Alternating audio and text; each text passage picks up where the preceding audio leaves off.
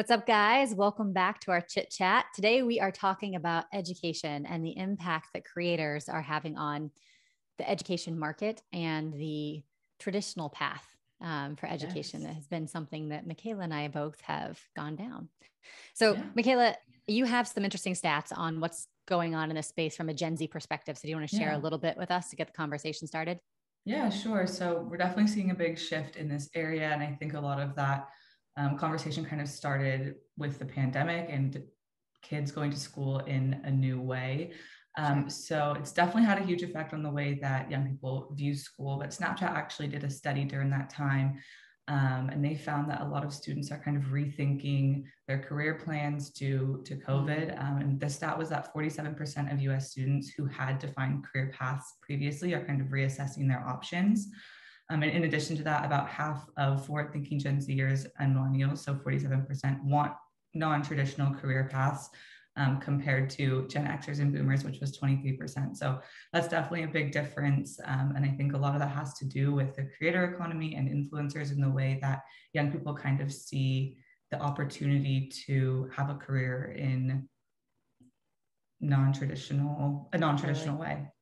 Yeah. And I think you and I have a unique perspective potentially because we both did the traditional go Mhm. to college for 4 years. I did five.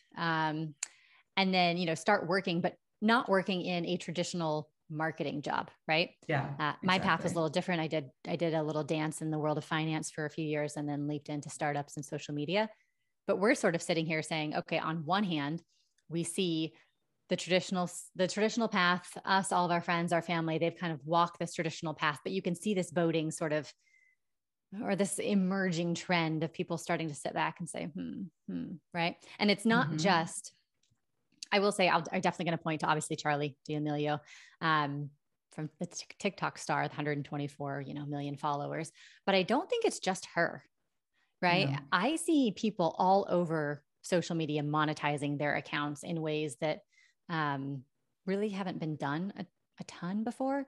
I mean, you and I have Mhm. talked about this, but even on TikTok, there is a big push for these Amazon stores. Yeah. And influencers are sharing all sorts of stuff that they're doing in their house, but they're putting up their Amazon store with they're getting their affiliate link. So, it might not be $50,000 a year that they're making, but it's a pretty solid side hustle, right? You read Yeah. a lot of articles. I think Business Insider highlights these a lot, and people are talking about, well, I make, $700 a month. It's like, that's no joke. I think if you take that Right. $700 a month and you look at all of the influencers on TikTok and Instagram, they're the fin talk people, and you talk about budgeting and how to make all this money. That's a lot of money you can put to work, and Yeah. you might be able to retire a little bit earlier, go on that vacation that you want to go on. So there are definitely financial incentives that are happening um, at play. Yeah, and I think the interesting thing there is that, sometimes with the traditional school route, you come out of school, you have this degree, and you are going into a field where there really is a fixed amount of money you can make, right? Like you make raises, but there is really like a cap at this is probably the average or Sure. the most you're ever going to make in this type of job in marketing, in whatever it may be, Sure. right? But if you're starting a side job or you want to be a creator or you're a freelancer, you really can make as much money as you want, as hard as you want to work, Sure. right? And I think young people are really starting to see that, and especially with social media, we're seeing a lot more entrepreneurs make content and share what Mm-hmm. that journey looks like. And I really think that aspect of it is having an impact on kids wanting to take a more non-traditional route. Oh, for sure. Plus, I mean, when they log into social media, you see all of these huge influencers doing deals with Dunkin' Donuts and launching, their own live stream of their, the very own MMA fight,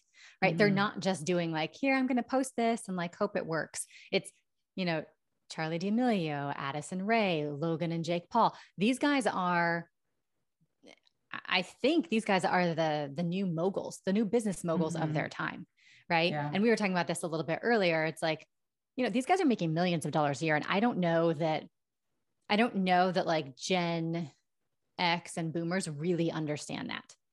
It's Right. it's it's a hard world to understand, let alone understand the finances behind it. But these Right. guys are making hundreds of thousands of dollars per post, Yeah. and I mean, it's they're building businesses. They've got their own IP. It's not just like I said, it's not just like a paper post game anymore. So when Exactly. you are sitting here, to your point, and you're looking at like, do I go into massive debt for college where I have a fixed in theory, like a fixed sort of Yeah. income that you can hit? Or do I say, no thanks, college, or that particular version of college? I'm going to try my hand at becoming an influencer, a creator, doing something online, because that's where the money is. And I can't learn that in school right now anyway.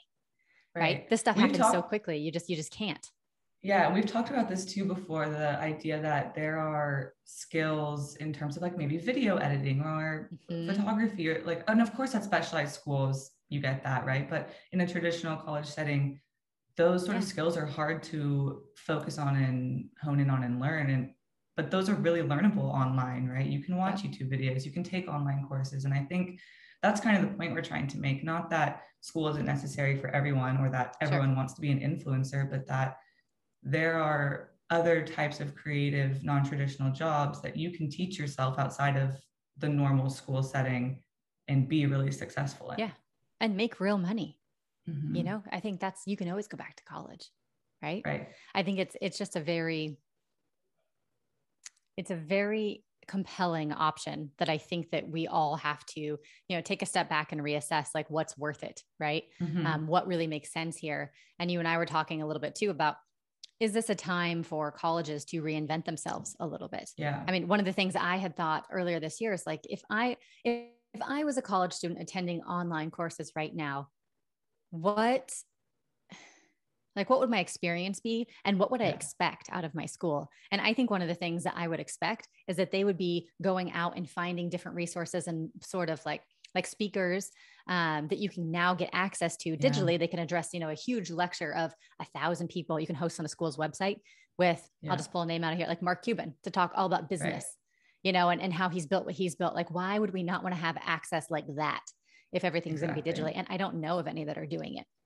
So my thinking is like, well, what's the path here? Are we going to start to see professors go online and start to teach individual courses that you can buy in, one course here, a 3-course package, or do like some sort of intensive seminar with a world-renowned professor? Is that sort of the new path forward? Or, and that's even a little dramatic to say the new path forward, but is that an option that we think professors and students alike are going to want to pursue? And I think the answer is yes. I agree. And there's also room for brands too, right? Like of course there's education brands. This is a really good opportunity for them to come in, work with influencers and creators to share what they have available, what skills they can teach you. And also for other brands just to take notice and see that, maybe not everyone is looking to take the traditional route and go to college, and that messaging that way to young people might not be the best option. So how do we message to those people and to the people who are going the traditional route? Yeah, I agree. It's sort of like being aware of what your current and your future customers are going to pursue, and where to reach them and how to do things. And I think one of the ways that we have done, I think a really great example in partnership, or for our partner Adobe, is we create a lot of tutorials, right, on how to use the products, and we do it through creators. So Adobe sort of created their YouTube vision is very educational in that way. They're not taking from traditional college at all, but they are building and enhancing skill sets and helping people learn, which then in turn makes them lifelong users of the Adobe Creative Cloud software, which I think is genius, right? Yes. And I definitely see a lot of other brands figuring that out, technical skills. We've seen, and I think we've talked about even, the rise of financial fin talk, and the like, but people talking about using programs. And, Minted has done a great job. I think SoFi is doing a pretty solid job on connecting with their audience on social. And it really does come down to education. We're learning a ton on social media, right or wrong. That is where we're doing it. So I think if I'm a brand and I want to educate my client base, that's where you've got to be. Yeah, I agree. Very cool. Yeah. Well, good talk. I think if you're interested in exploring any of these education related topics, hit us up. Or if you're just saying, hey, we want to know more about this, we can talk to our Gen Z audience in a wider and more deep sort of conversational range, let us know. Yeah.